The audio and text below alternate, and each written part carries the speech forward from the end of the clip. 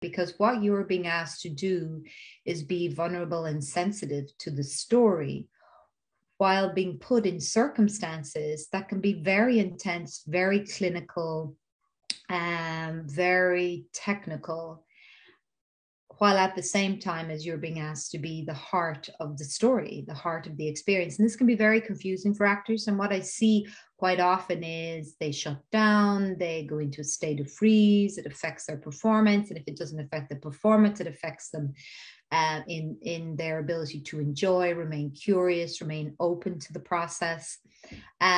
So I feel it's a very important conversation. How do you hold on to your own integrity, your own value, your own craft, your own skill in those circumstances?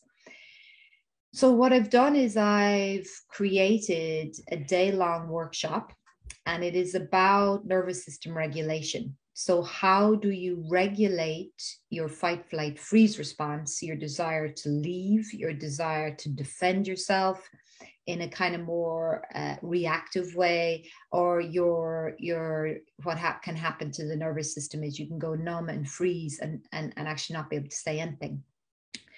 So I'm going to do a workshop that kind of addresses this and gives you the kind of skills you need to practice, to prepare for situations of intensity, so that the set can be intense and people can be under pressure, but you, the actor, know how to create the space to remain complex.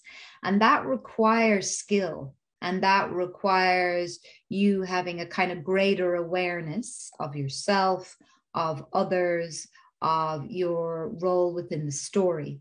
So if this is something that sounds like you would be interested in it, we have a day-long workshop in June in Glendalough, and I'd love to see you there.